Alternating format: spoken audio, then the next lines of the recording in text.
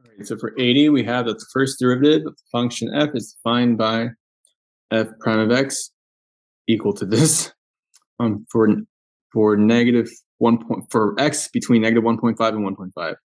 On which of the following intervals is the graph of f concave up? Okay, so we're given the derivative. So what you can do is analyze the graph of the derivative and see where it's increasing, because it's going to be concave up when f prime is increasing. Not necessarily it has to be positive or it has to be negative. It just has to be going. It has to be increasing. It has to be going up. It has to be getting larger. So let's go ahead. Let's graph this with our graphing technology. Let's see what we get. Go to always be careful to not make a mistake when you enter your equation, because it's happened to me. And then it's very annoying. +1.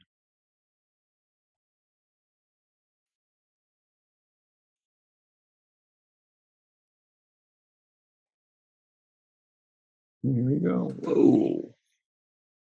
That is one gnarly graph. Zoom in on this. Zoom in on this guy. What the hell is going on? I'm just very excited with this. Okay, so it's doing some cool stuff. Going up, down. Okay, so you can see like from here to here, it's increasing. So let's try to analyze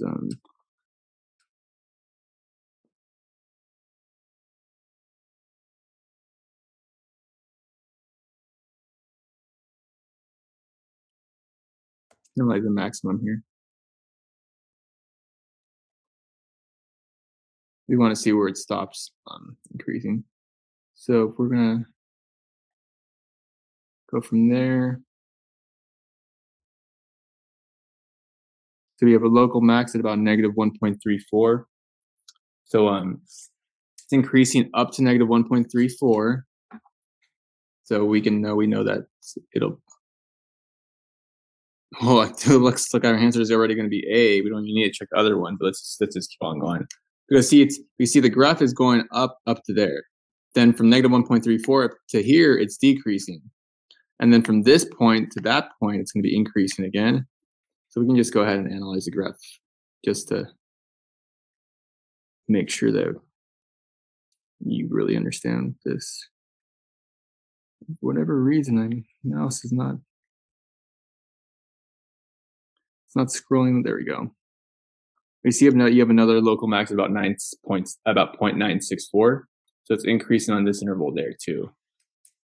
See, so then it's going to be A.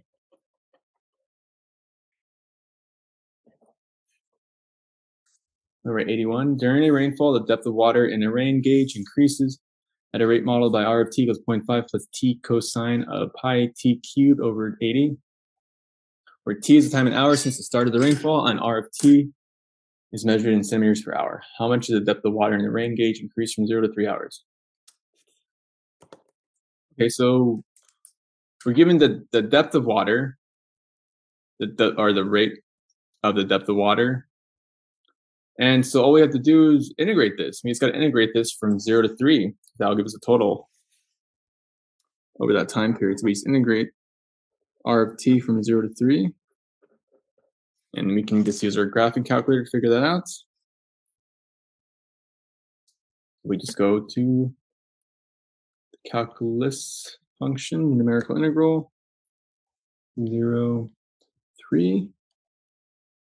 Again, let's just be careful that we enter our function correctly. 0.5 plus x times the cosine of pi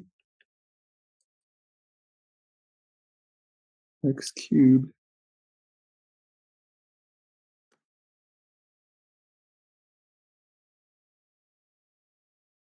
divided by 80. Let me put this in parentheses to make sure that there's not a mistake there.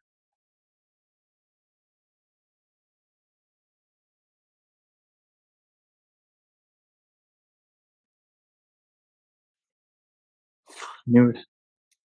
I always get I think I put too many parentheses.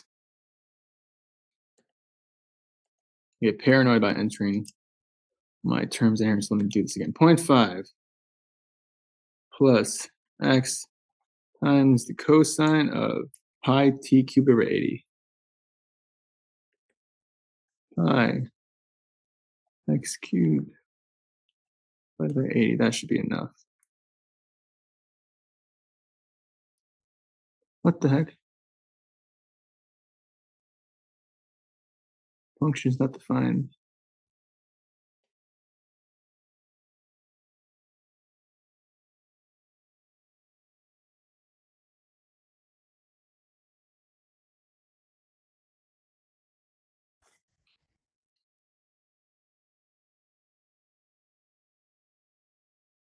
Let me check my.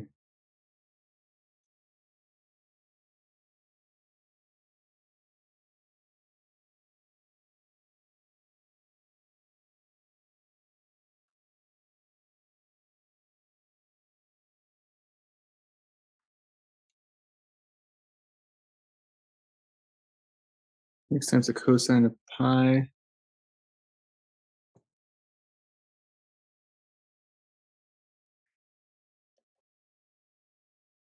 Pi x cubed.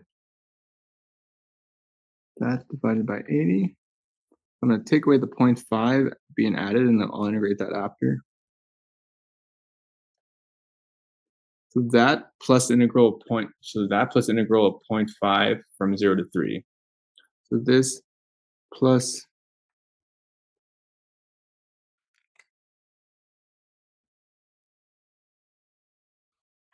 integral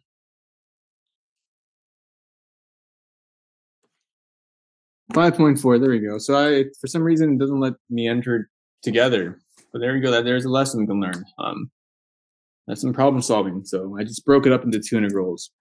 That integral I integrated plus this integral from 0 to 3. And we get our answer is D. I live and learn. 82. Let f be the function such that f of 1 equals -2 and f of 5 equals 7. Which of the following conditions ensures that f of c equals 0 for some value of c in the open interval 1, 5?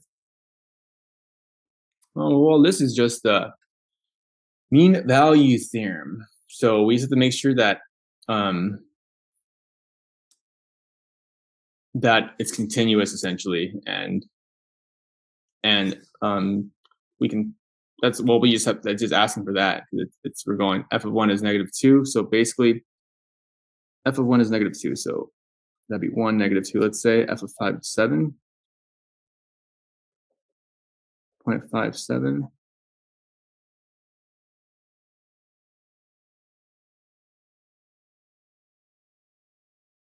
So these points connect somehow.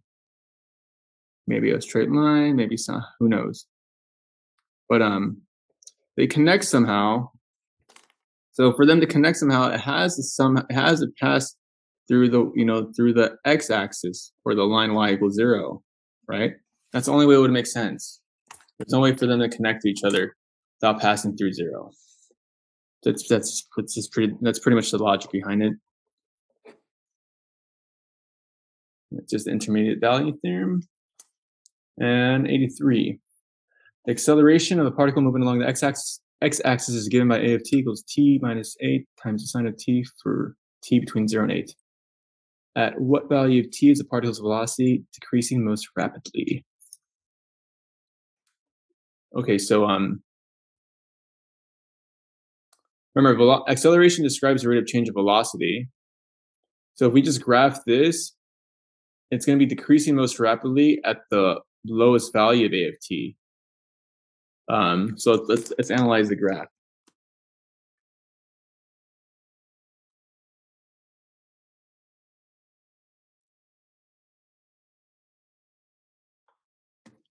Hopefully we don't have any technical difficulties here.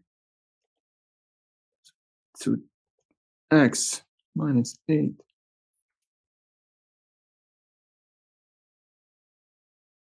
times the sine of x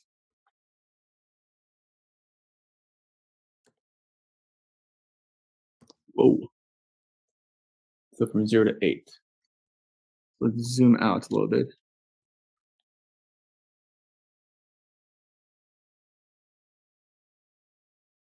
We want to basically find the lowest value on this part. From 0 to 8. So it's definitely going to be over here.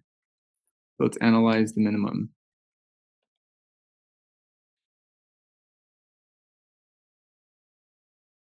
And so then we can see that it's going to be over there at 1.42 and negative 6.51. So the answer will be B. Don't get thrown off, because I think what this problem is trying to get at is that if you see that acceleration is negative, you won't consider it. Maybe I think they're trying to see if you'll get confused to only consider positive acceleration values. But no, acceleration and velocity have direction. So it's about what in physics we say magnitude.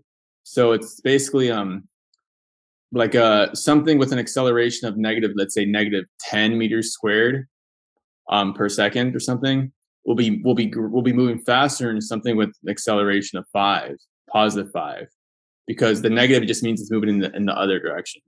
So don't get thrown off by that. Okay, so I hope that helps. Good luck.